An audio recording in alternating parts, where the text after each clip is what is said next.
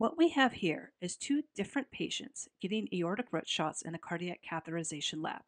You know we are in the aorta because of the pigtail catheter, and the coronaries light up. This patient's root looks funny because of a DKS, but we're going to ignore that. Notice something different between these two pictures? This trash.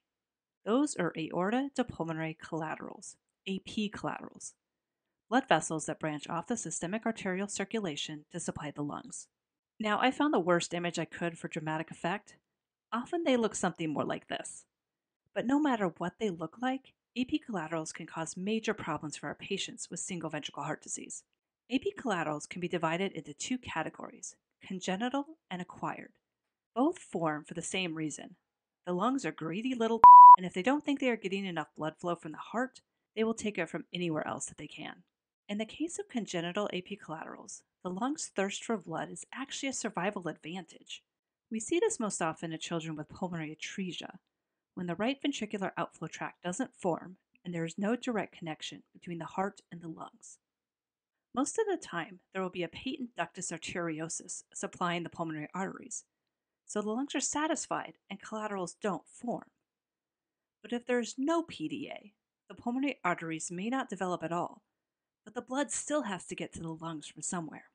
Collaterals don't form out of nothing.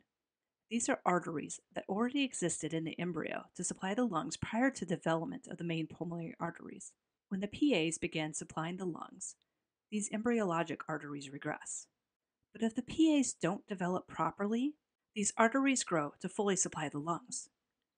So you get situations like this when the blood supply to the left lung is from a vessel coming off the subclavian artery. These are called MAPCAs, major aorta pulmonary collateral arteries. The surgical and postoperative care of these patients is complex and covered in detail in my podcast, Healing Hearts. I want to talk more about the other type of collateral, the acquired AP collateral. These form after birth in response to decreased pulmonary blood flow and cyanosis. The classic example, and the patients that seem to give us the most trouble, are Glenn's.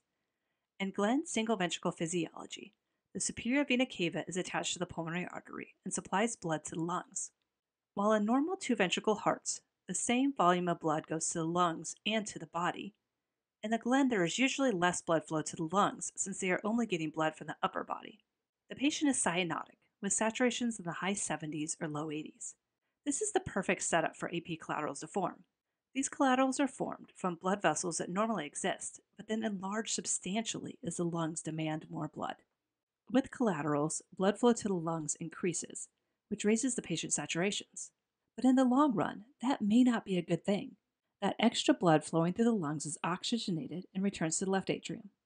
But because the blood in the collateral is already partially oxygenated, this is inefficient, and the extra blood to the heart increases the volume load and the work of the heart without much benefit. Patients with single ventricle heart disease are already at risk for systolic and diastolic dysfunction, so this increased work may be problematic. The flow from the collateral is also at systemic blood pressure. This raises the pressure in the Glenn circuit, making it harder for blood to flow through the Glenn. Increasing the pressure in the pulmonary arteries can make it more challenging for the patient to move on to the next surgery, the Fontan, as they need low pulmonary pressures for the Fontan to work. AP collaterals may be suspected if arterial saturations are unusually high, or there is evidence of high blood flow through the pulmonary veins. It's not really possible to detect AP collaterals by chest X-ray, and acquired collaterals can be challenging to see by echocardiogram. So then we are stuck with going to the cath lab for diagnosis and treatment. The definitive, and really only treatment for acquired collaterals is to plug them up in the cath lab. While that decreases the pulmonary blood flow, the circumstances that led to the collateral formation still exist.